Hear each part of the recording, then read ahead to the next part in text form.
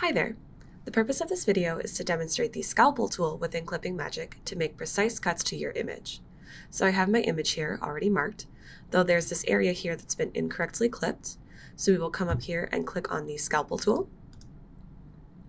We will drop the first point where we'd like the cut to start. Then we will drag it to an endpoint.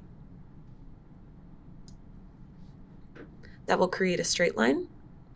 Now from here we can add points anywhere on the line to create a curve.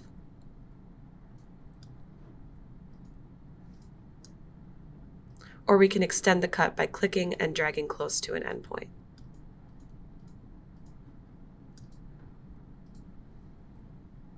From here you can add points or move points around to perfect the clip.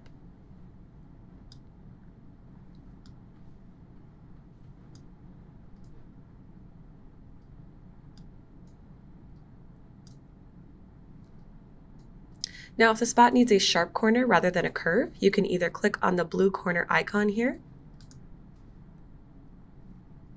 or you can also double click on the node itself. One handy feature that I wanted to point out is this green preview line.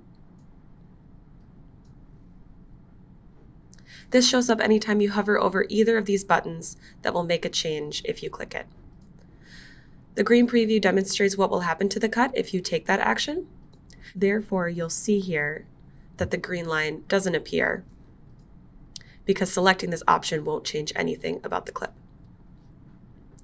We suggest that you use the scalpel sparingly. It's usually much faster to clip with the red and green markers. That said, when there's a poor contrast, a key scalpel cut or two can really save the day.